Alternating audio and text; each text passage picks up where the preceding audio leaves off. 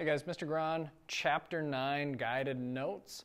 Now one thing with Chapter 9, we start out with 9.1, multiple representations of functions. That's not really conducive to just going over some quick guided notes. So take a look back at 9.1 and look at how do you tell when you're using a verbal representation of a function, an equation, a graph, and a table, and the relationship between those three things.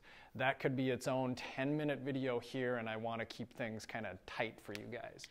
Okay, so piecewise functions, this is a nice one to do in something like this. So just a reminder of how to do this. This is what these look like. It's usually 3 equations. It could be as many as 100. It could be as few as 2, but it's usually 3.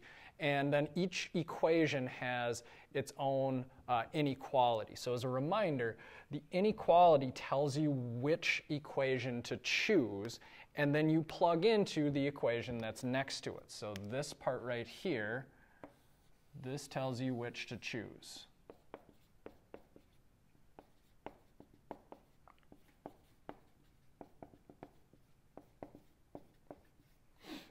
So for example, we'll go through a few quick ones here. If we were going to do f of, we'll say, -4, I would first take that -4 and I'd look at the inequalities and say, where does -4 fit? -4 is not greater than 2. It's not between -3 and 2. It's less than -3. And so in that case, I would plug in -4 into the top equation and do -4 squared, which is 16, right? If another one, let's say we're going to do f of, we'll say -3, right? So a little reminder, the less than or equal to versus the less than sign, if it's got the equal to sign, that's where I would choose -3. I wouldn't choose this one because it doesn't have the little equal sign underneath it, right? If it's right on the border between two, it's got to be one or the other. It can't be both. And this is what tells you when it's right on the border which one to choose. So this would be another one where I would choose the top equation, and you're only plugging it into the equation once. You're only plugging it into one of these. We're not plugging it into all 3 and checking that next. That's not how these work. All right, so then if I've got, let's say, f of 0, again, which inequality does it fit in? Doesn't fit in this one, doesn't fit in this one. It's right here. It's between -3 and +2, so I would plug in here. So 0 plus 1, and that's 1. And then let's say f of 9, for instance. This is another one where students sometimes get confused. They can figure out, okay, 9 is greater than 2, so I'm going to pick the bottom equation, but this equation is just 5. What do I do with that? Well, that's the one that's so simple that you sometimes overthink it, because the answer is just 5. The answer is just this. If there's no x there, you can't change that number by plugging something into it to multiply or add or whatever. Okay, so the next thing that I'm going to cover here, our rules for transformations. Now you should have all of this in your notes, and so it might be worth it just to take that page and cut it out or just kind of earmark it or something. But our rules for transformations are as follows. So one of the first thing would be shifts, not shifts, shifts, or translations. This is when you are adding or subtracting. So if you're seeing pluses and minuses, that is going to be a shift of some sort. The rules are, if you are adding or doing whatever on the outside of the grouping symbol, that is a vertical visitor because it's outside of the home, so it's visiting. If it's on the inside of the grouping symbol, that's inside the home, that's a horizontal homie, right? So these are our 2 options. If we're adding on the outside, so that's our vertical shift. This is our horizontal. Our rules are as follows. If k is greater than, if it's plus k, so I guess if k is greater than 0, then this is shifting up, And if it's minus k, this is shifting down. With our horizontal, things are a little bit goofy because if we're adding h, now we are shifting. You would think it's shifting to the right, but it's actually shifting to the left. And if we're subtracting h, it is shifting to the right. All right, so quick examples of what that would look like. Let's say I had something like x squared plus 3. So I've got f of x equals x squared is my parent equation for this. X squared plus 3, that is going to be a shift of up 3.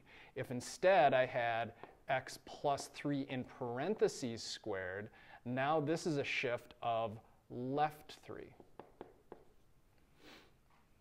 All right, so the next one that we did were stretches. Stretches are compressions. This is if you are multiplying.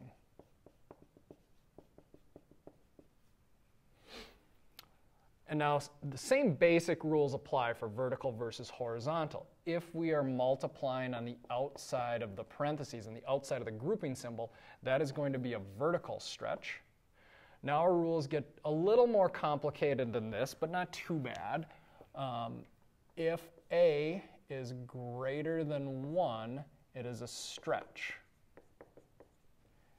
But if a is between 1 and 0, so it's greater than 0, but it's less than 1. So numbers like 1/2, 0.4, stuff like that, that is a compression. With our horizontals, now it is f of, we say it's b times x, and it's on the inside of the grouping symbol. Our rules are as follows. If b is greater than 1, it is a compression of 1 over b, so the reciprocal of b. If instead b is between 0 and 1, that is a stretch of 1 over b, of the reciprocal. So a little more complicated with that one. That's the one that students struggle with the most. So now let's say we're talking about, we'll say g of x is equal to the square root of x, right?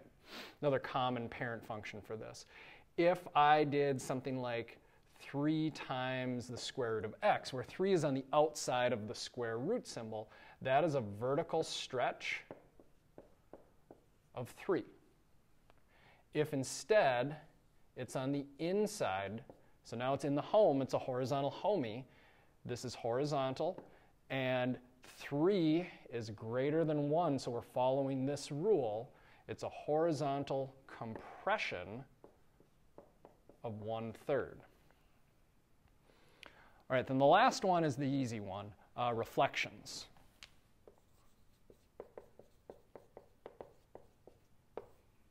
So vertical, it is if the minus is on the outside. So this is like times a -1, I guess would be, that looks like an x minus 1. What I meant to say is mult by -1. So basically if you see a negative symbol, right? And it's not a subtraction. Horizontal, that would be if it is on the inside. Now, oftentimes, this is a combo platter where it's a reflection and a stretch or compression, so you have to be careful there.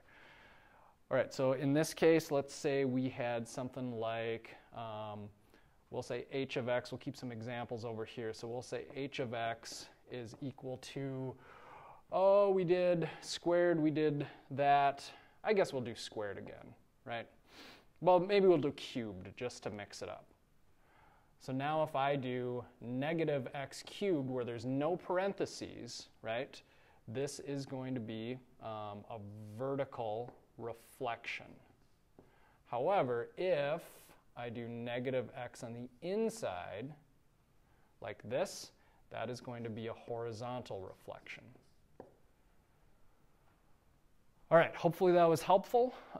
Again, take a look at the review materials, and I'm going to have a couple more of these videos.